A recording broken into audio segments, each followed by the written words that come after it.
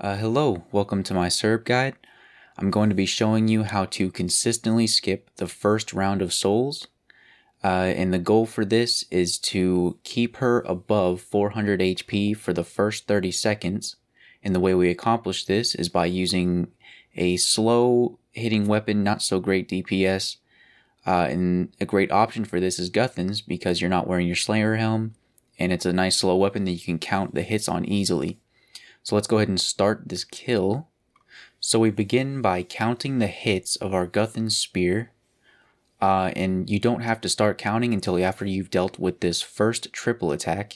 So the attack immediately after that, you know, is going to be 3. So we're on 3 right now. That was 4. I'm going to put a little counter up on the screen. So you want to do 10 Guthans War Spear hits and then switch to your good DPS gear. And every now and then your Guthans will just go absolutely ham, so you'll have to kind of stop attacking completely and sort of count your way through it. It's not too hard. You'll sort of get the rhythm down. So now we're switched to our good DPS, and we're waiting for the second triple attack, which is coming up any second. There it is.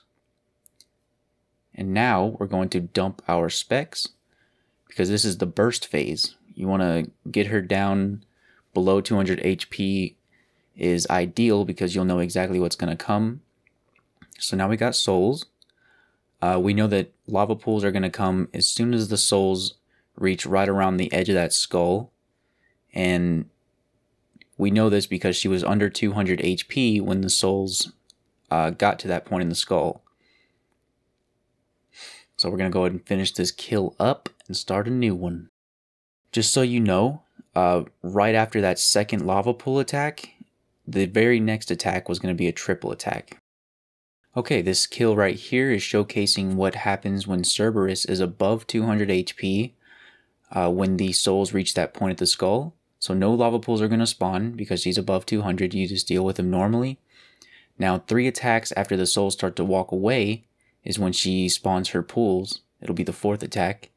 So we're going to run right now. And then the very next attack is going to be a triple attack. So just hover up over that range protect prayer because you know it's coming.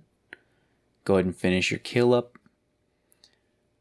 You can definitely switch to Guthans if you're low here because you know what's happening. You're just going to have to deal with maybe one more lava pool spawn. Occasionally this will happen where she's at that threshold of around 200 HP and the hit when the souls reach that point at the skull puts her under 200 HP, so the lava pools kind of sneak up on you, so just be aware of that. It doesn't happen too often, just make sure you're watching her HP and be careful. And here's one more thing to look out for. Normally the lava pools would spawn right now, but they seem to be desynced for some reason every great once in a while, so they just come late. You really want to be watching for lava pools when she's below 200 health at all times. She only spawns them every 15 seconds, so if she's just spawned some, you know you're good. So who is this guide useful for?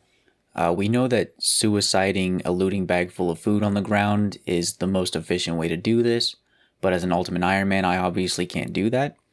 And then there are, of course, Ironmen who don't have a spectral spirit shield and are limited on prayer potions.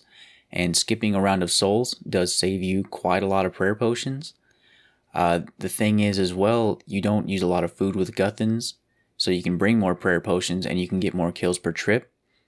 And the funny thing about this method is despite doing bad DPS for the first 30 seconds, it does actually end up being good kills per hour. I get around 13 kills on average per trip, and my trips take about 20 minutes, considering I'm an ultimate Ironman. I have to unnote crap and stuff like that. And that ends up being between 30 and 35 kills per hour, which is actually very competitive.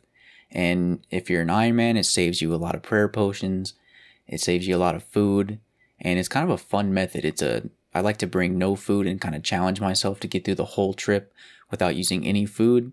And it makes the kills kind of enjoyable.